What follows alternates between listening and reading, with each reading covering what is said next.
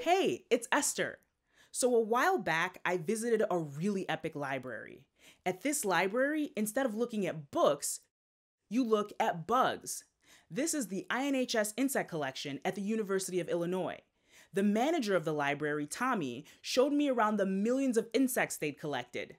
A jar full of ticks, shiny metallic beetles, and so many different kinds of butterflies. While he was showing me the different bugs, Tommy told me that some of these insects are endangered. Someone named John has a question about endangered animals. Let's call John now. Hi, Esther. Hey, John. I have a question for you. How do we know if an animal is an endangered species? That's a great question. So, I'm super curious about this topic, and it seems like a lot of you are curious about this too. We've gotten so many questions in our question jar about endangered animals. Here are just a few of the questions you all have asked. Why are red pandas endangered? Why are sea otters endangered? How do animals become endangered? Why does it matter if an animal is endangered? What can we do to protect endangered animals? These are all awesome questions. So we're going to spend 3 episodes thinking and asking questions all about endangered animals. So what is an endangered animal? You probably noticed the word danger right in the middle of the phrase. But what kind of danger are we talking about here? I wonder what you think. Now would be a good time to pause the video and discuss.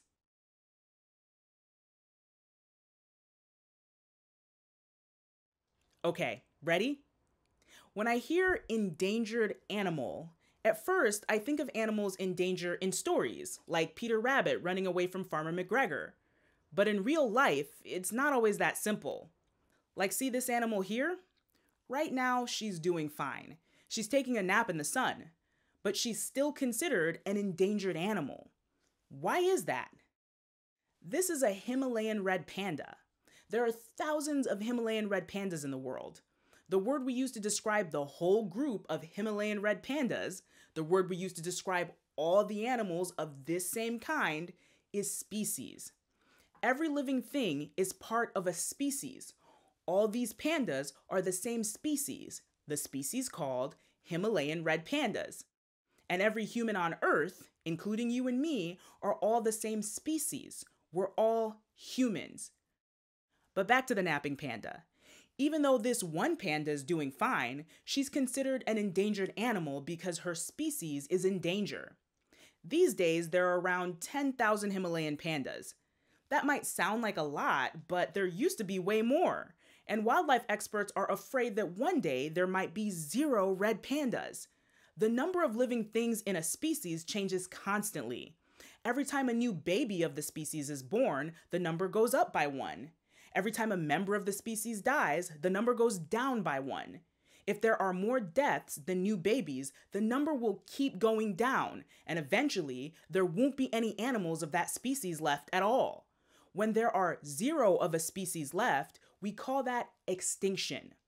So when a species is at risk of extinction, it's called an endangered species because the species is in danger of going extinct. Extinction is a big deal. So far, when species go extinct, they don't come back. For example, in Indiana, where I live, there used to be lots of these animals called saber-toothed cats, but they went extinct many years ago. I've lived here for a long time and I've never seen one. Maybe you can think of other extinct animals too. Dinosaurs like Tyrannosaurus rex or this bird called a dodo. These species don't exist today either. When a species goes extinct, there's no animals left to have babies, so there's no new babies. But you might be wondering, how do we know if an animal is endangered? To know that, it would help to know how many of a species are left. To get an idea of how many species are left, we'd have to go out into the wild and count all the animals in that species that we can. And that sounds really hard, doesn't it? Go ahead and try this. Count all the birds you see here.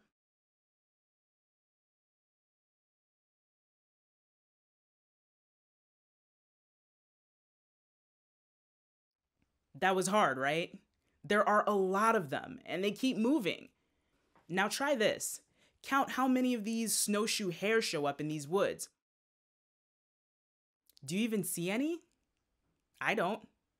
But if you look really closely, there's one. Here, hidden in the trees. Like I said, not easy. To count endangered animals, scientists need help. Technology can help. Scientists use tools like GPS trackers, heat sensing cameras, and drones to track animals in the wild. And teamwork helps too. The more people help count endangered animals, the better idea we'll have of their numbers. Like these students in India. They set up a camera outside their school to capture pictures of nearby wildlife, like this tiger. Then they sent the pictures they collected to scientists who study endangered tigers. Or check this out. These volunteers in Wisconsin are putting tags on endangered monarch butterflies.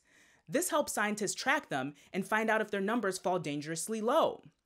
So in summary, what is an endangered species? Well, when the number of animals in a species goes down to 0, that's called extinction. A species in danger of extinction is an endangered species. Counting endangered animals in the wild is tricky, but with tools and teamwork, we can keep an eye on endangered animals around the world. When we know which species need help, we can find ways to keep them from going extinct. That's all for this week's question. Thanks for asking, John. This month, we're asking questions all about endangered animals. We picked out 3 questions sent in to us that we're thinking about answering next. When this video's done playing, you'll get to vote on one. You can choose from, why are manatees endangered? What is the most endangered species? Or, why do animals become endangered? So submit your vote when the video's over. We want to hear from all of you watching. There are mysteries all around us. Stay curious and see you next week.